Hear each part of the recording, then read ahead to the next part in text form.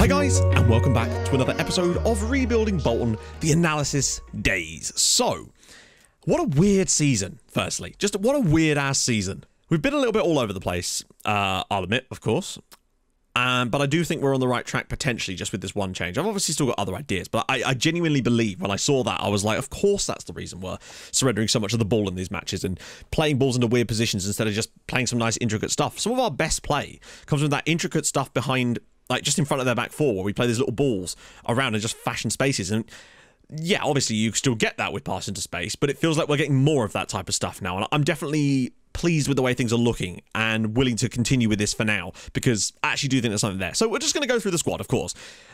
Ogashan Demaran, I mean, like, obviously, it's going to be hard to analyse this because it's been such a topsy-turvy season for me. But what I'm mainly just looking at to see if there's any excellent performance, any bad performance, etc. I'm still happy with him. I think he's one of the best players in the squad. I can't believe we got him, to be honest. Like, legitimately, I cannot believe he's our player. He has a £90-odd million release clause, which is just one of those things, unfortunately. So even if we were to one day lose him, it would be for an absurd amount of money. Not that that's important right now, because, of course, we don't need the cash, particularly. But I do think next year could be a breakout season for him. I really do think he's extremely good. Next up, we've got O, of course, who is still improving, slowly but surely, but I do think there's a limit to what he can do potentially, and maybe that's a position where, I actually no, I think he's a very good player, but I wouldn't be opposed to strengthening in that part of the team as well, because some of his physicals just sort of not really developing as much as I was hoping, quite frankly. But he is still a good player, though. I do like my man O.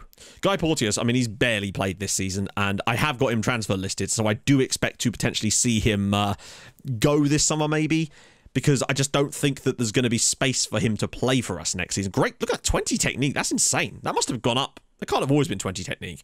But we will have to see about Guy Porteous. He's been here for a long, long time. I think he was with us in League 2 in the end. So fair play, Guy.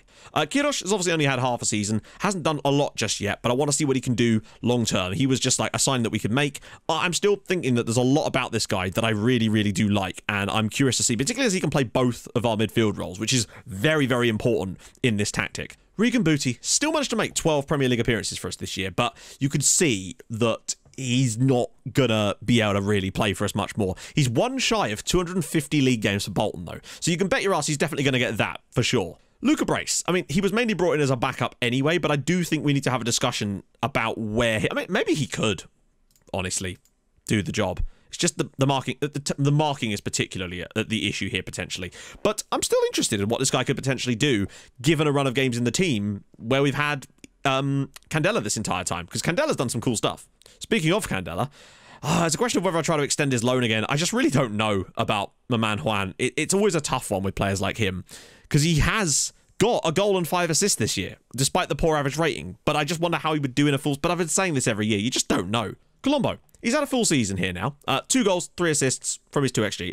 I'm pleased with what Colombo's offered us. I like him in the centre, to be honest. I think he's done a good job playing as that kind of Met Salah, bombing up and down that position, because he does have such great energy in that area. So, curious about him. Very curious. Victor Conroy, of course, haven't seen a great deal from him just yet, because obviously he is only 18, and I still think that, I mean, look at the passing and vision. If we could start getting him into the team and actually starting to develop him, there might well be something there. Physical's still a bit though. Critcho Noble, what a sad, sad time it is. Only 2 substitute appearances this year for Ramoni. He's a good lad. I mean, unless I can find someone to replace Lacazette Roche, he may end up finding himself playing some more games, although maybe not. I do think that we've got DePestre and Garces ready to jump into that role, but I want to see if I can maybe sign a first teamer as well. Speaking of, it's Johnny DePestre. Didn't play as much this year, but he has developed. At least he's showing signs of developing. That's the main thing with my man Johnny. I think he is a very good player. There's just the lack of jumping reach and height is obviously going to cost him in places, but he does offer us some slightly different stuff that maybe could be functional for us. Akifameo, despite getting that new contract that I gave him, which did actually cost us a fair amount, he only played 11 Premier League games this year, and you could see that he's not at the level of some of our other players. Manny Farmer, now I know there was a lot of derision about him, and I still agree with you, but I cannot stress this enough. I was trying to prove the point about the expensiveness of English players. I can't have it both ways. We can either sign English players, or we can complain about how expensive English players are, quite simply. So yes, he's expensive. I still think, though, that he's going to offer something long-term in that role, and I've seen a lot from him in those last few matches that make me think that there's definitely something there for him. I'm a bit concerned about that, though. We'll have to see about it. But that's why I'm just going to go for quality and, like, value for money in future transfer windows, so we can avoid situations like that, quite frankly, because it ain't just worth it. Gareth says, of course, you know, he's only just joined us in like, what was it, in January, I think it was. So haven't seen a lot from him yet. Curious to see what he can do. He does have decent speed. overall for a 6'4" lad. So maybe his heading is an issue, though. I'm going to get him on training right now, actually. So we'll get him on his aerials. Ryan Giles hasn't really featured this year. Well, one substitute appearance. So, yeah, make of that what you will. Deserve a new contract? Yeah, no. Nikola Ilic, an interesting one, is my man Ilic. I think that the deep line playmaker role on FM21 does seem just a bit iffy in general, but we will see. It might be him, it might be the role, there's all sorts of factors it could be. Maybe he'll change with this new setup, I don't know, we'll see. Veselin Ivanov, 8 goals, 5 assists. He's met my expectations, particularly he's mostly been forced to play out on the right-hand side so far this season, so it doesn't concern me too greatly. I mean, the fact is, he's still met his marks on a lot of those areas, and that's kind of key. Kang, though, who I've already extended his loan for another season, has been extraordinary this year. 9 goals and 12 assists this season. I mean, look at the step up. And in less games too. He contributed 6 goals last year. This year, he contributed 21 goals overall and 7 player of the match awards. I think it's actually the highest in the Premier League. The guy's legitimately done a superb job this season. And Kim as well. You know, he hasn't had the opportunities so much this year. So I'm glad that he's still been able to take the opportunities. He's still scored 11 goals, 4 assists from an XG of 9. Yeah, it's down on last season, but his average rating is actually higher, interestingly. And he has played a lot less matches as a result of, you know, him disappearing. Someone mentioned it might have been military service. I really don't know if the game actually models that or not, because all it said was international duty. So maybe that was the case. I really just don't know. But I don't think we're going to have the same issues next year with half of our squad disappearing in that period of time. Certainly not for the foreseeable future. So I'm actually still pretty pleased with what he's offered us this season. More assists as well, and a better average rating overall. So maybe he would have created enough chances to get a similar goal tally if he'd played that extra 9 games. I don't know. We'll have to see. I'm still pleased with Kim, though, and he's still definitely got to be our starting striker. Signed a new contract in the summer, so I do find it hilarious that he now wants to move to another club. Hey, if they pay £116 million, you're welcome to leave, my man. Johan, he's such a strange one. Like, I like him a lot. I just think that he doesn't have this. I mean, he's not super slow, and we have had him working on his quickness. So I still really like him, and his Faroese, you got to love it. Morton Croken, 3 assists as well. Bear in mind, he's only started 2 Premier League games, and yet has a very similar record to Ilic. That's going to be something that we need to look at, I think, when it comes to the analysis in a minute. And of course, Wendy, who has played over 100 games for us and is going to be joining Real Sociedad, which is such a shame because I really do like Wendy, and I was hoping that we'd be able to get him permanently. And yeah, the fact that he's chose to, and we had nothing we could do about it. The only thing we could have done would be to offer to buy him from Chelsea in January. The problem is, AI teams seem to have no concept of the fact that the player's contract is expiring and will still demand basically full price for a player. And that would have been upwards of 40, 50 million because of this stupid way that the value works. Now that it's down to 4 million, of course, now. But at the time, it was a lot higher. And foreign clubs can put in contract deals from you before you can. We still wouldn't be able to put a contract in, I don't think. I think we'd have to wait till the 1st of June. Oh no, maybe now we could have done, but it wouldn't matter. So that's a shame, losing Wendy. We're going to have to look for a new centre-back this summer. I mean, he had to play through the middle in times of incredible need, and he might well be leaving us in this summer anyway. He wants to commit his future to the club, but it's whether I want him to or not. Mansour Mohammed, really pleased with his performances for us for the most part this year. Like, couple of goals from us, looks solid at the back. I like that pairing of Demaran, Mohamed, and Lacazette Roche, ironically, who, surprisingly, is actually turning out worse. These guys could step into that role. Maybe Lacazette Roche isn't as good as I thought, but he kind of is, isn't he? So he's doing well for his country as well. I like him. Alex Macania, I'll always be a bit confused about goalkeepers on this game. They do the weirdest things. I don't think there's any question that Macania is an excellent goalkeeper. I do just find goalkeepers do strange things, like just regularly do the most obnoxious things. And you just kind of have to accept it, I think, considering he is actually putting up good numbers. And we're back to Demaran. So let's go check out team stats. And I think this will be quite revealing. So average possession, we're right down towards the bottom. And I believe, though, had we been playing our new kind of approach, we'd have been much more like up here during this same period. And I definitely think that's part of the reason that we've struggled, is just unable to keep the ball, quite frankly. Headers won. Yeah, struggling on that one too. Headers won ratio is at least better. That's good. We're at least winning the headers we get the chance to. Not committing too many yellow cards, which is good. Obviously, we have had 2 red cards because things. PPG, 1.55 is pretty solid for me, but form is irrelevant. Let's go and have a look at goals. So goals scored. We're the 8th highest at 53 goals. City obviously miles above everyone else. Goals per game isn't that important because you could just work that out. It's expected goals for. So we're 12th on expected goals for. So we have outperformed our XG this season. It's undeniable.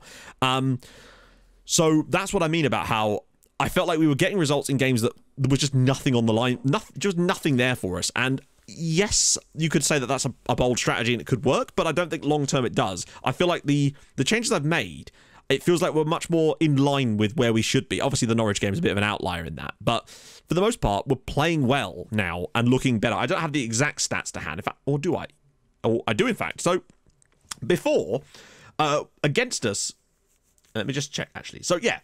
So, before, we were conceding an average of 1.42 expected goals per game. Now, it's actually 1.498, but what I would say is, that is against a much higher caliber of opposition, potentially, because we had Liverpool, Chelsea, Spurs, and Man City in those matches. So, make of that what you will. Still important to remember, but nevertheless, take that into account. So that's actually gone up a tiny little bit. But I think the main difference is before, it was 1.17 XG per game, and now it's 1.50. And that is a huge step up in as far as what we're expected to do on the attacking side of things. So that, for me, is a big deal. And, yeah, I feel like we're definitely moving in the right direction. Penalties taken, 11 penalties for Chelsea. We only won 2 penalties this year, and we only scored 1 of them. So that's saying something. Cross completion, where it should be, what I like to see. That, not so much, but goals from corners, 7. Much, much more like it. That's much more. We didn't score a single one last year, and that's where we should be, up there. Direct free kicks, didn't score any. That's a bit sad. Indirect free kicks, 6. Much more like it. Big fan of that. Pass completion, yeah, that needs to be better, but I think we'll get there as well. Passes completed, we're always down the bottom with that one, and hopefully that will help. Clear-cut chances created, I mean, that's an irrelevant stat nowadays. Shots for, down in 12th. Shots on target, 13th. Shots on target ratio, one of the lowest actually in the league, and that's something we definitely do need to be looking at, and that might have been one of the other issues, just bad shots. Conversion rate, very good though, 4th best conversion rate. It shows that when we're getting the chances, we are actually taking them, but missing the target a bit too much as well. Shots per game as well, like down in 12th. I feel like our attacking output for most of the season doesn't match up with where we finished. Our attacking output for the last part of the season, the last 6 games, kind of does. And that's all I really want, is to bring us in line a little bit. Dribbles per game, it's sort of fine. What about defensively? This is another area as well I'm kind of interested. So we actually had the 4th best defense in the league at 42 goals conceded. Expected XG? I mean, look at that. It's the 6th worst. 50. I mean, this is what I mean. I feel like we've overperformed this year.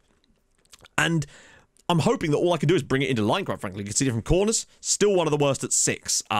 Still pulling my hair out as to what to do about that. Defensive, none from them, which is a good sign. Indirect free kicks, again, we just cannot seem to defend them. That's always been the case. Corners is just, it kind of comes and goes. This one has always been down here. Clean sheets, 12. It's not bad, to be honest. Fouls made, we make a fair few fouls, but not too many. It's fine. Tackles 1, kind of iffy. Tackles 1 ratio. This is what I mean. I just don't think we've been as good as perhaps we looked in that first part of the season. Look at the number of blocks, though. That's a good sign. We're making a lot of blocks. And that's because of the way that we've got the teams defend. We're defending behind the ball, and obviously you're defending behind the ball, but like, we're getting teams into shooting positions, but they're not dangerous shots because we're able to block them fairly easily. It's what I noticed as well. Possession lost, not as many as other teams, which is a good sign. Clearances, not bad. Not bad at all. Interceptions, 8th. Shots against, we faced a decent amount of shots as well, which is why McCanny's probably done so well, to be honest. He made that incredible game against Leeds, I think it was, which apparently equaled the record for most saves in a Premier League game. Shots on target against, that's interesting. And this is kind of more what I'm talking about. We haven't conceded that many shots on target against us. And I think that comes down to the fact that, again, where we're allowing our opponents to shoot from is causing them to miss the target regularly. So maybe that's a sign of more in the, oh, okay, things aren't so bad kind of column.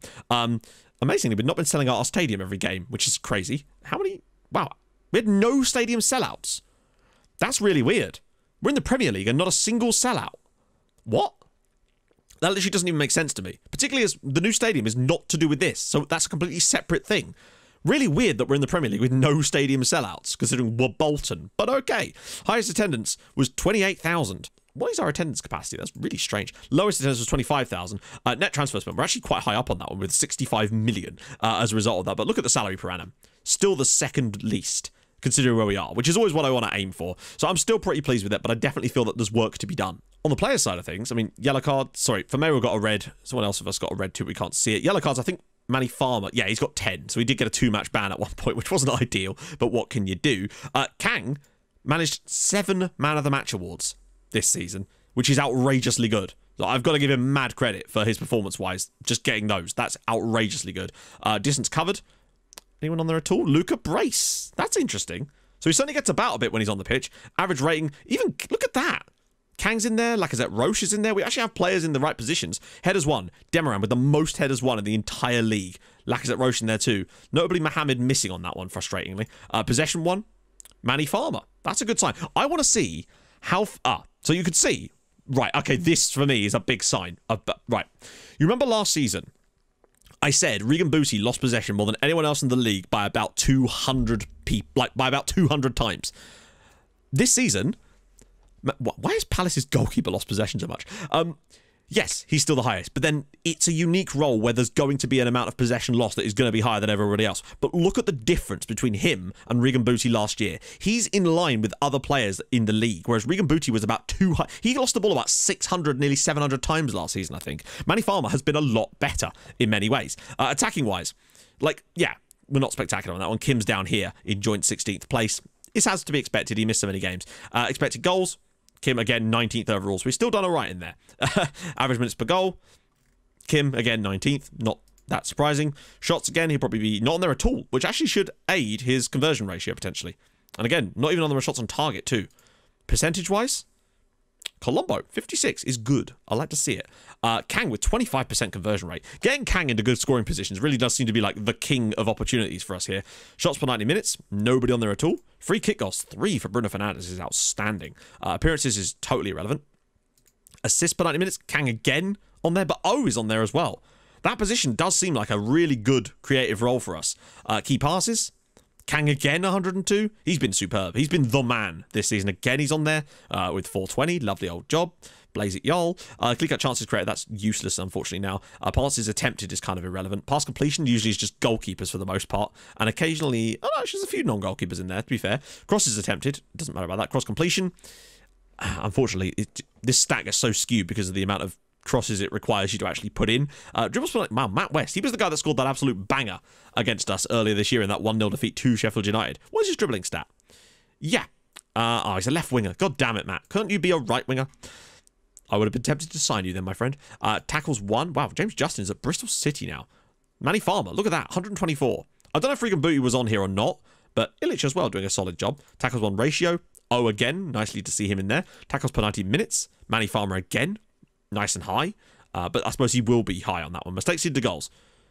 No players on it for us, which is a good sign. Key tackles, just the one for Callum Slattery. Why don't they fix this? Like, I realise that apparently it's a key tackle counts as a tackle that denies a goal that is over a certain amount of XG, but then they've obviously set the XG value for that so high that nobody ever actually makes those tackles. So this stat is completely worthless for me. But there you go. Demaran and Lacazette Roche as well with key headers. And again, Mohamed's really struggled on the key headers side of things. And that's why I'm a bit concerned about next season without Lacazette Roche. But we will have to see. We'll find someone else. Interceptions made, 83 for Manny Farmer. 144 blocks for Manny Farmer as well. It's good signs. Demaran as well. Superb. There's Mansour Mohamed. So he's been on the clearances, which I suppose is something. Shots blocked. It's usually that, I suppose, yeah, these guys are much more likely to make the shot blocks, I suppose, than general blockage. Conceded. Shakir, actually, with the least, which is weird. I guess because City might have had more than one goalkeeper involved. The only thing I can imagine that's caused that. 19 clean sheets there for David De Gea as well. What else we got? David Reyes saves held 123 for Crystal Palace. Most of them were probably because of him losing the ball, I would imagine. Right. Okay. Let's just go do some player analysis. This will be enlightening. So left-hand side of our defence, I mean, it's really difficult to even do a comparison here because it's really just Regan Booty that we're comparing him to. And even then, I think Booty's come on us up. Hang on, where's Booty actually played when he's come in? No, he's played 14 times at left-back when he's come in, so that's fine. We can do a fair comparison here. So, firstly, Farmer, interceptions, double that of Regan Booty. Tackles 1, slightly worse, and he does win slightly less tackles, which is fair enough. But we concede less goals, which is key. Headers 1 per 90 minutes is dead the same. The assist-wise, that makes sense, because Booty would have taken some set pieces when he was in the team, and his cross-completion is definitely higher, for sure. Key passes per 90 minutes, obviously Regan Booty's a key pass machine. Dribbles, though, Manny Farmer's definitely got him on that one. We do score a bit, or in fact, we score a lot more when Manny Farmer's in the team, and he's got some assists as well. PPG's higher than Regan Booty. So Booty does offer stuff, of course, but I feel like Manny Farmer, you can see, clearly wins hands down for most of those areas. I feel like a lot of these stats that Regan Booty's got here have come from him taking set pieces when he is in the team. And he, you know, obviously we can't put Booty in over Manny Farmer at this point, but I think that we do need more options in this role because Booty is not going to be a good enough backup for me next year. And I do want to find another young left back, or left wing back rather, to fulfill that position. But I'm still overall happy with his first season at the club. Still think he's got more to offer us. As for the right hand side, I mean, we're really comparing Luca Brace and Juan Candela. But again, I think Luca Brace may have played a few games. Oh no, mostly wing back right still. I did play him in a few times through the middle off the bench. So Luca Brace does make more interceptions, tackles one slightly worse though, and we do concede more with him in the team. He does win more headers per 90 minutes, but his assist record is worse, comfortably worse in fact. Cross completion is about the same, but that's not really the point of that role. Does play a few more key passes, dribbles a bit less. We score more with him in the team, and the PPG is slightly lower. His XG is lower because he's played less times. I wish there was an XG per 90 that you could find, but for the most part, I really don't know about that role anymore. Like, I feel like one of these days maybe we'll find someone who's perfect for that role, and I just don't know if we've actually got that person yet. So that might be a key area where, once again, we need to look in this summer and see what we can dig up. Worst case scenario, I just extend the loan of Juan Candela for yet another season, but part of me wants someone that's ours, and I don't believe Luca Brace is that man. Centre-backs. This is a fascinating one. So where is Lacazette Roche? Is he not at club, or is he unavailable? There he is. Right, okay. So Demaran, Lacazette Roche, and Mohamed have played the most. Vermeer's played a bit. Depestra's played a bit. Be interested to see which of these two did better when they did play anyway. So let's just sort by interceptions firstly. So Lacazette Roche, clearly the highest. In fact, much, much higher than Demaran. Very, very high, in fact, comparison to Demaran. And Mohamed's definitely in there too, which is a nice sign. Tackles 1 ratio. Demaran at 80, Mohamed down at 71. That's actually quite poor, surprisingly. What is his tackling? 17. Mansour? We need to talk, son. That's really poor considering your tackling stat. But there you go. At least tackles per 90 minutes is relatively in line with the others. In fact, it's higher than both of them. So Demaran makes less. That's weird. Mansour Mohamed makes a lot more. Maybe that's just because he makes more tackles. Like, he's bound to miss more because he goes for more of them. Team conceded per 90 minutes is going to be a fascinating one. Depestra's actually the lowest, albeit he has started 8 times though. That's really interesting. Demaran at 08. So that does give me the theory that perhaps Depestra could be. I mean, his tackles 1 ratio is very solid as well at 86 over that same period. Like, we concede less goals with him in the team. Demaran and Mohamed in there too. Lacazette Roche is the worst of the bunch. What about headers 1 per 90 minutes? Demaran's definitely the highest. Lacazette Roche, Mohamed. Depestra's not that far off though. Like, he does lack a bit of height, as we know, but he's not like noticeably. I mean, he is a little bit worse, but he's not as bad as I thought. I thought it would be in the 1s, to be honest. This stuff is basically useless. Team goals per 90 minutes. Still kind of useful, though. Mohamed, Depestra again at 1.5. And again, Lacazette Roche comes out bottom of this one, too. What about PPG? Depestra at 1.9, and I know, but it's 8 starts and 3. It's not like it's 2 starts. That's nearly 900 minutes of football he's played. I don't know what his competitions might be an issue there, too, but Mohamed at the best there at 1.68. Demaran at 1.56. And again, Lacazette Roche coming out bottom. I'm not opposed to the idea of Depestra, Mohamed, and Demaran for next season, to be honest. Now I'm looking at this. Lacazette Roche definitely stands out on a lot of, like, big name stats. But as far as things that matter, like how many goals we concede with him in the team, how many goals we score with him in the team, and our overall PPG when he's in the team is actually lower. But despite the fact that he does score goals, I mean, man's got 7 goals for us this season. He's definitely a goal threat. Like, look at his XG compared to the others. It is extraordinarily high. He's basically scored exactly double what he would have expected for it. In fact, they all have, to be fair. Demaran has basically hit double as well. So's Mohamed. So, pretty pleased with that, quite frankly. I feel like Vermeer maybe could have nicked himself a goal in there at some point too. I'm less worried about what we'd be like without Wendy. I do still want to look for a first choice centre-back, but if we have to start playing Johnny Depestra again, I'm not actually fussed about that, putting him on side with Demaran and Mohamed. Now, maybe over the course of a full season, we'd get worse attributes out of that, worse stats. But with those 3, plus Juan Felipe Garces as a backup, it's not the end of the world. But I would like to sign someone else just to make sure that we've got cover anyway, so I'm still going to look for a centre-back. Because I think they're quite easy to find centre-backs, because there's a lot of them in the game, and they're not very specialist as far as roles goes. So I think I might be able to find a good one anyway. Okay, so central midfielders. Really, we're looking at Colombo, Ilic, Kroken, Kirosh, Conroy, these types of players. So this will be fascinating. Interceptions is more of them. I mean, actually, look at that. More than Kroken. 1.98, 89. He does seem to offer us a defensive stability. What is his tackling like? Has he got good tackling as well? 12. His positioning's good too. He's got some good mentals that might really help with that. And I do wonder if that's why he's performed better potentially than someone like Ilic in that same position. When you look at he stands head and shoulders above everyone else that plays in that centre. They're all down here and he's right up here. Tackles 1. Conroy does like a tackle. Maybe the lack of that might be how's Kroken on that one? So he's a bit worse though than Ilic, interestingly. What about tackles 1 per game? Booty obviously doesn't count on this one. Ilic should go 3.71. Not bad. Kroken well down. So Ilic, Kroken's better at just sort of reading the game and picking those balls out, whereas Ilic is better at just winning it when the other team have got it, it would seem. Right, this is going to be the key for us, though. Ilic, look at that. 0.79 when he starts. I mean, that is telling when you look at Kroken, which is more than double. Double! So clearly for me, wow, that's really, really high on Nikola Ilic. An average of 0.79 goals conceded when he's in the team. That's astonishing. He might not get the plaudits as far as his ratings go, but that is a stunning stat when you look at how much he's actually played. 37 times this season. Headers won. Luca Bray. Morton Kroken, again, is better in the air for sure. What about assists? This is going to be an interesting one. So, Kroken definitely performs better. That's the thing. Ilic is a really good defensive player in there, but he does struggle to get us like forward momentum a lot of the time in games, it would seem. Other players have definitely performed better than him from a creative standpoint. I think we'll see it more with chances created, potentially. Although that's actually not important. It's key passes for me. So, Kroken, 1.58 compared to Ilic's. I mean, that's like 50% better. Like, what I would say as well, though, is look how good Kang's been. I think they've changed some of the definitions of some of these things now. And it feels like what's often happening with our deep line playmaker is that the pass he makes isn't directly leading to a shot. It seems like he's providing what, hockey passes, or I guess hockey key passes in this case. That must be what it is. I think it's because of our style of play that very rarely is he the one that's playing that final ball. But then what I would say to that is that Kroken is providing assists to go with it. And, wow, not a single successful dribble, though, for Morton Kroken. Ilic hasn't done well at that either. But that's probably because I was asking him to dribble way too much when he was in the team. So there's that. What about this, then? So Valish is nice and high. Colombo, Ilic, Kroken. I mean, they're all about the same on as far as us scoring goals, but it's cool to see Conroy be a little bit higher, albeit over a small sample size. And he's not bad defensively either. He sort of, interceptions is a bit low. What about PPG?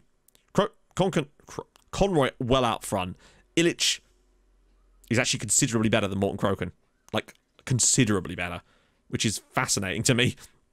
What about their actual scoring record? So he has scored a couple of goals, and yeah, he's overperforming a bit more than Morton Kroken is, I suppose, though Kroken hits the target more. Since we're already here, no, actually, what I will do is, I mean, who are we really comparing? Colombo's basically been the only player.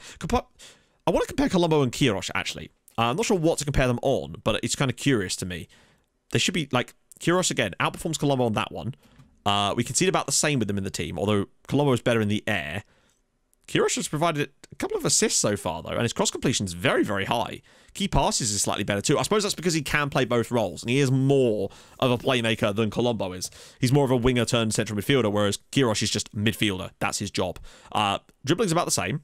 We do score less with him in the team, though. The PPG is very much a lot lower, and he's not had a single shot in the team, which is fascinating, actually, considering that's what the Metsal is supposed to do.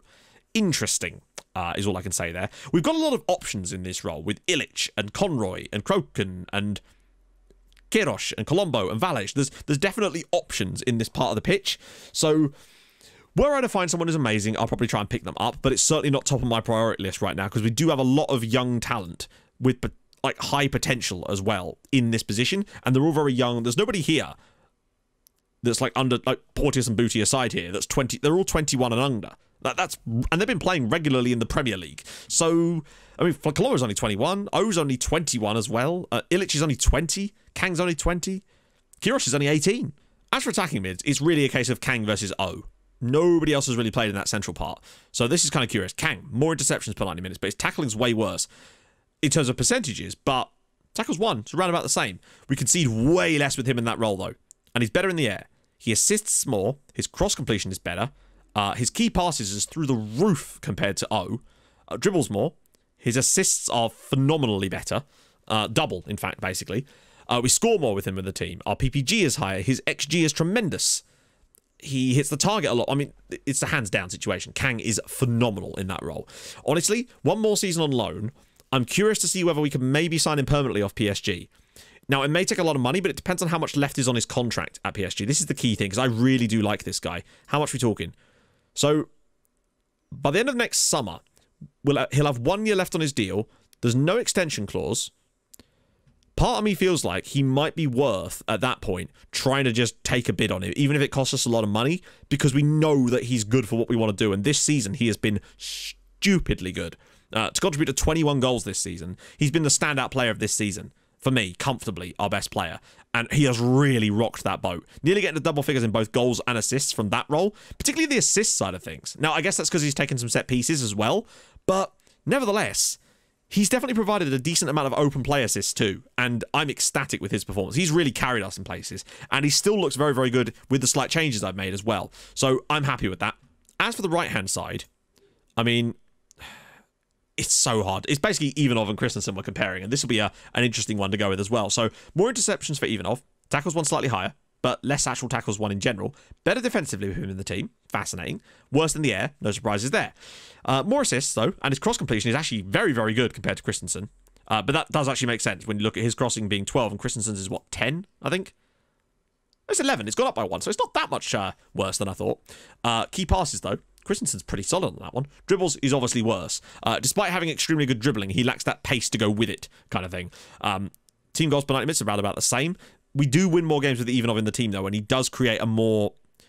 Then again, that's hard to read. I mean, that's basically bang on, to be fair. But Ivanov has played through the middle a few times. In fact, you can see here, 13 times, in fact. Though he's provided, arguably, he's played better off the right. Although he's been kind of even across the whole board here, really. And he does play as a striker, obviously, for his national team. Just the 1 goal, 1 assist in 6 international games for him. Interesting. Like, we've got 2 excellent players in that role. Ivanov can play on both. Like, he can play out right wing, he can play through the middle. I like having that versatility there. And also, the fact that Colombo can play out on the right-hand side as well. That extra versatility is very, very useful for us as well. It's a really difficult situation to not do about it, really. I like them. They're young. They've got plenty of potential to go. I don't know. I think it's one of these situations where I would be totally happy to start next season with both of these two as our right-wing option / striker option. But if I was to find someone else, I wouldn't be opposed to it either. It's just a question of balance and doing what we can with the money that we get, because we just don't know how much there's going to be yet. And lastly, we're on to strikers. And this is an interesting test, but again, Ivanov will struggle on this one, just because, again, he's played so few minutes at striker compared to Kim. So it's going to be a bit skewed. He wins more tackles, of course, playing out wide. Kim has just had a good season for us, though. Like, he's still scored more goals than his XG. He's hitting the target a nice amount. He's still developing nicely as a striker. I have no reason to believe that he won't be our striker next year. There's attention for him from Everton and Spurs. Spurs, there's no way he leaves to go to Spurs. They are struggling in the league. They're not in Europe. I just don't see that happening. Everton are only in the Europa League, and I don't think they can afford him, quite simply. I just really don't think they can afford him. In fact, is he even wanted anymore? Yes, he is. Okay, is it still the same teams? And Wolves. Wolves, for crying out loud. Newly promoted Wolves are interested in him. Like, for me, they can all get wrecked, because there's no way... Like, bigger club, maybe, but surely he's not going to leave for any of these 3. Not from... I mean, logic would say that that's probably unlikely, but you just never know with FM what players consider bigger clubs. So we'll have to sort of see on that one. I still think he's been very, very good for us so far. And I think, for me... His form over these last few matches has certainly not been bad at all. 2 goals against Liverpool. Okay, struggled again a bit against Man City and Tottenham, but still actually played okay in the Man City game. Then a goal against Brighton, goal against Chelsea. Didn't play poorly against Norwich either. We really just missed him through this entire period. Here, where he was just it was an injury as well. But all the way back further, which we can't actually see, unfortunately, he was so important during that period. So still happy to start with Kim as our striker next year. He's just getting better and better. Look at some of these attributes. If he was just that tiny bit quicker, even though I have got him working on his quickness, he could be outrageously good. I mean, he still already is. That composure is so useful from time to time, although he does still miss sitters occasionally. I love him a lot, and I think that there's no reason why he won't be the striker for long term in this save. I could see him going all the way with us, if I'm honest. He's that good. Anyway, we've reached a bit of an early conclusion here, but there wasn't as much to talk about as I thought there would be, because I'm still a little bit unsure as to what to do at this point. I want to persist with the current shape, because I think those changes we've made genuinely have made us more consistent. Now, if we get to 10 games into the next year, and it's suddenly looking all inconsistent and rubbish again, then we may have to start taking a little bit of a closer look at it. But for the moment, I'm actually still quite happy with that, considering where I was last week, pulling my hair off. Just taking the weekend off and getting a bit of a chance to reassess and step back for a bit has definitely made me reconsider things. We've stepped in the right direction. 13 points higher this season. I think next year, with the right signings, and if we can maintain a bit more consistency, I don't see any reason why we can't start pushing for a Europa League place, quite frankly. Or maybe even the Europa Conference League, were the cup winners to drop slightly differently next year. I think there's definitely an opportunity for us to get and be in the battle for Europe next year. I mean, it depends on how other teams perform, of course. Arsenal and Spurs might get their act together. You just don't know. So, word of the day. What are we going to go for? The word of the day is Costa, because I have a Costa coffee coffee cup on my desk right now, and that's going to be the word. Let me guess. It'll all be about how much Manny Farmer Costa. Well, I agree with you on that one, quite frankly. So, if you've enjoyed this, drop a like. That'd be tremendous. If you're new to the channel, subscribe. I stream on Twitch Tuesdays, Thursdays, Saturdays. You know the rules. And I will see you guys tomorrow for some transfer goodness. Thank you so much for watching. Hold your gun. Capybara. Bye-bye.